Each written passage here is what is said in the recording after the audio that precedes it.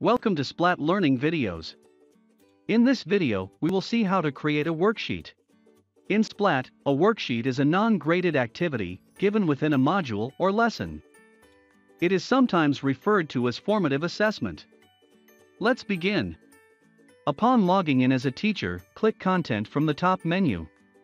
Under My Content, click the plus or expand icon on the left side of the series which contains the appropriate topic. Once the series is expanded, click the corresponding View button for the topic which contains the appropriate part or lesson.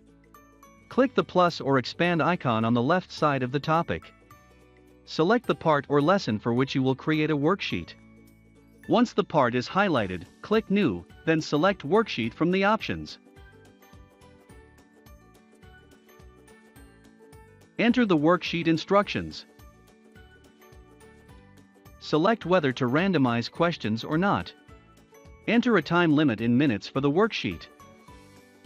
The number of questions and total points will be automatically computed as you create the questions.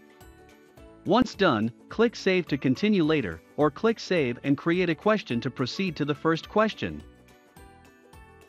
Congratulations! You have just learned how to create a worksheet in SPLAT. Thank you for watching.